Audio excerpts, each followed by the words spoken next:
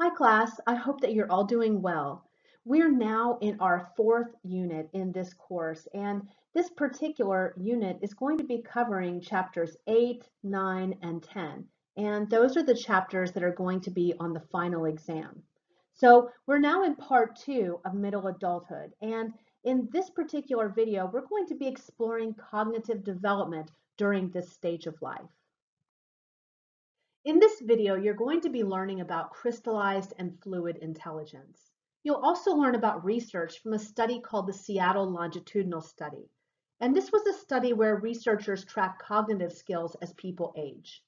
You'll learn about the importance of something called flow in contributing to creativity and life satisfaction, and the importance of leisure to mental health and successful retirement.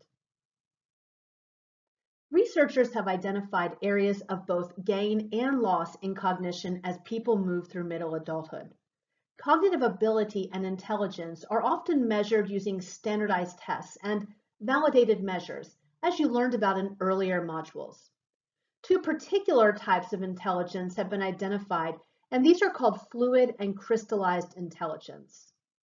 Fluid intelligence refers to information processing abilities like logical reasoning, remembering lists, spatial abilities, and reaction time. Crystallized intelligence encompasses abilities that draw upon experience and knowledge. Measures of crystallized intelligence can include things like vocabulary tests, solving number problems, and understanding texts. And there's a general acceptance that fluid intelligence decreases continually from the later 20s onward, but that crystallized intelligence continues to accumulate.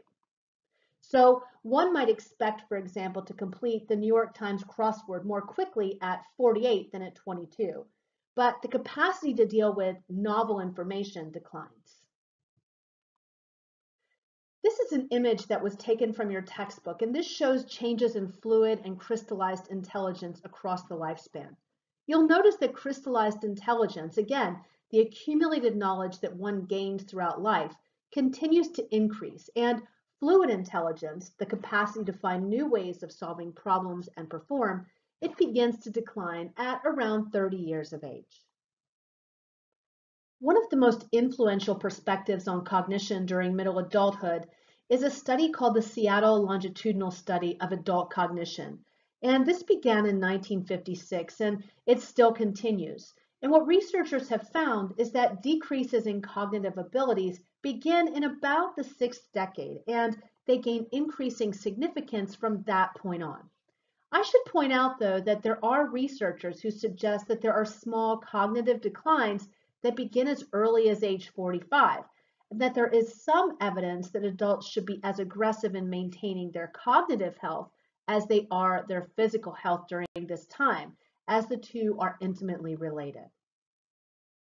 This is an image from your textbook that shows you the changes in various cognitive abilities as we age. And you'll notice that the sharpest declines in all of these happen at about the age of 70 and after.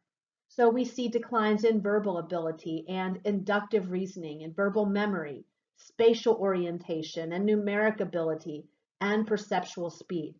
There are many things, though, that older adults can do to delay this decline. This involves, of course, healthy eating and getting physical activity, because we know that diet and exercise are intimately related to cognitive health.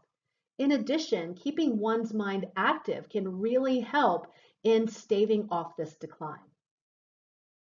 An important concept in psychology, and one that you read about in your textbook, is something called flow. Flow is the mental state of being completely present and fully absorbed in a task. Think of a time when you've been able to block outside distractions. Your mind has been completely open to what you're doing. You felt a sense of intellectual satisfaction from this particular activity or from accomplishing the goal that it's related to. You probably noticed as you thought about this time that you weren't concerned with extrinsic rewards, but you were instead motivated by the internal feeling that you experienced when you had this experience of flow. Flow is an important part of feeling a part of something greater than oneself, and it's an important part of curiosity. It's also described as the height of enjoyment. And the more a person experiences flow, the more that they tend to view their lives as being gratifying. The qualities that allow for flow are very well developed in middle adulthood, so we see many more opportunities for one to experience flow during this stage. In 1954, a researcher named Michael Polanyi identified a concept that's called tacit knowledge. He argued that each person has a huge store of knowledge based on life experience, but that it was often difficult to describe, to codify, and thus transfer, as stated by his famous quote, "We always know more than we can tell." Organizational theorists have spent a lot of time thinking about the problem of tacit knowledge. So think about someone you've encountered who's extremely good at what they do. So the problem here with tacit knowledge is that it's really difficult to identify exactly what it is that makes someone who has tacit knowledge really good at what they do. So this particular person may have no more or less education, formal training, and even experience than others who are supposedly at an equivalent level. So what is that something that they have? That's the question, and it's difficult to really get to the root of that. Tacit knowledge is highly prized, and older workers often have the greatest amount, even if they're not conscious of that fact. Let's now take a moment to look at leisure time. It's interesting to think that this is an area of research, but it actually is, and the reason that it is because it's so important for one's mental health. So what do you do in your free time? And how do you think what you do relates to your feelings of life satisfaction? Leisure activities can have an effect on physical health, whether it be the negative effects of watching a lot of TV or the positive effects of engaging in physical activity. So we can think of leisure activities as being related to self-care, which are behaviors and activities that are ultimately dedicated to increasing one's well-being.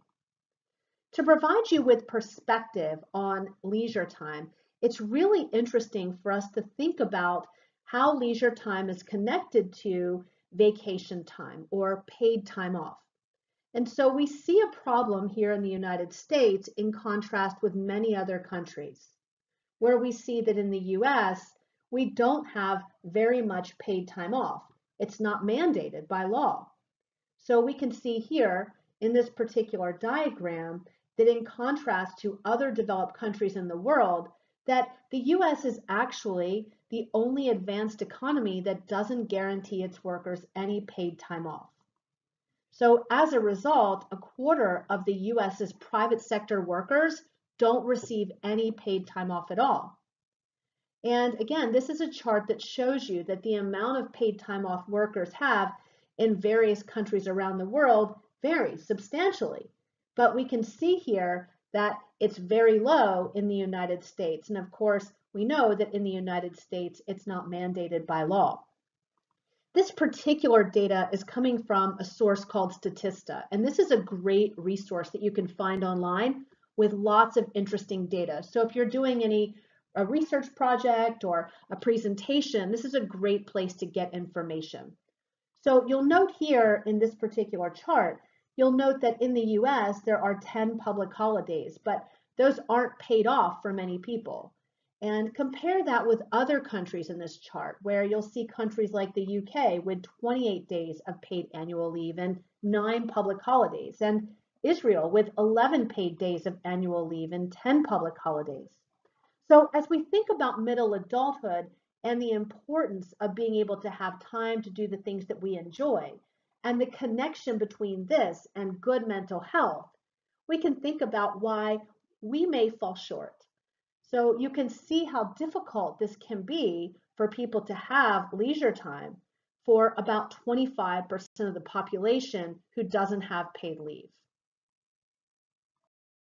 This is a chart that was taken from your textbook, and what it does is it shows you the proportion of time that people spend in different activities. So if you look at this chart, you can see that there is a very significant amount of time spent watching TV in contrast to other activities. So other activities might include things like sports and exercising, socializing, reading, or just relaxing and thinking. But as much TV as people are watching, and as quick as we may be to look at that and say, oh my goodness, this is so unhealthy, certainly we do benefit from more variety in life than just simply watching a lot of television. But I do think it's important to note that people do need to engage in self-care. And sometimes people do find that television can be an escape from the stressors of work and other responsibilities. But keep in mind that when someone's watching TV, they are being sedentary, and so they're not getting the physical activity that they need. They're not getting those social interactions that we know are so beneficial to our health. And we know too that when people are watching a lot of television, we know that they may be more inclined to overeat or to eat unhealthy food. And TV has a way of affecting people's moods, and oftentimes it can be negative, especially if we think about how when we watch television, we might compare our lives to those of other people. We might see, for example, other people whose lives look less stressful or who have more resources or whatever it might be. So sometimes television, although it can be an escape, it can result in some negative feelings.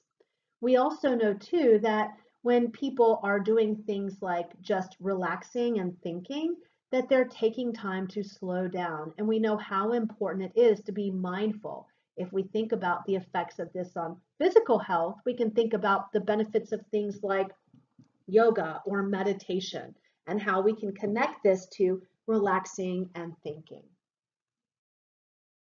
So what have you learned about in this video? Well, in this video, you learned about crystallized versus fluid intelligence.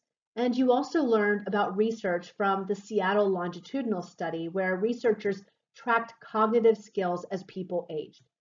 You learned about the importance of flow in contributing to creativity and life satisfaction.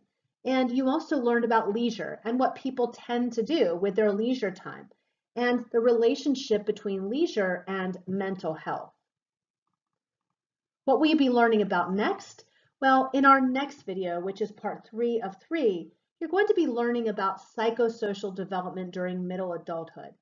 You'll also learn about concepts like Erikson's 7th stage of development that he called generativity versus stagnation, where the focus becomes on giving back to the next generation, whether it be through what one might pass on to their children, or teaching, or mentoring, or volunteering. You'll also learn about the myth that surrounds the concept of the midlife crisis and the sources of stress that typically confront adults in midlife. You'll learn too about how men and women are uniquely affected by middle adulthood and the role that religion plays during this stage of development. Before we leave, I'd encourage you to think about yourselves. How do you hope to live your life when you're in middle adulthood? What will you do to promote a sense of life satisfaction?